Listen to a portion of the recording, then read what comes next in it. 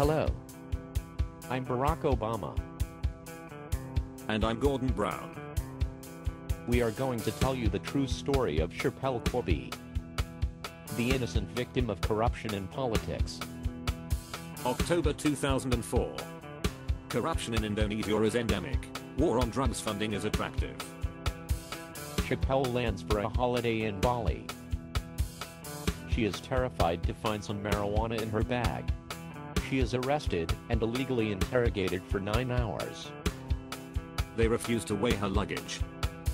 If it was heavier than in Australia, they would be forced to release her. They simply refuse to weigh it. The value of drugs in Indonesia is much lower than in Australia. There is no motive. And then the terrible show trial. The judge had never acquitted anyone in over 500 cases. They refused to test the marijuana for country of origin. If it was Indonesian, she must be acquitted and freed. They refused to check the drugs for fingerprints or DNA. They burned the evidence so that it can never be used to free her. They burned the evidence with her begging them not to. They talked about sending a warning to other Australians, a clear political intervention. They refused to retrieve the CCTV tapes from the airport. They refused to let her cross-examine or question customs officers. Schapelle didn't have a chance. She simply didn't have a trial. They sentenced her to a barbaric 20 years in the living hell of an Indonesian prison cell. More than murderers, terrorists, and rapists. A clear political sentence. A systematic abuse of human rights. They condemned her to miss the best years of her life. To never have kids. To never see them play, and to possibly die there. She is still there today. But back in Australia, the Australian government value their strategic relationship with Indonesia more than Schapelle Case.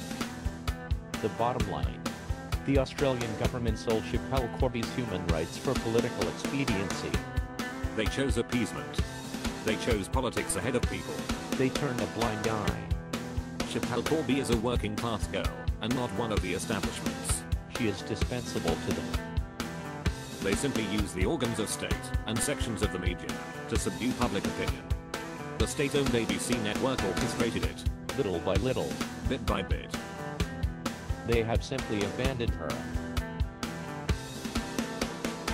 After all these years she is still there.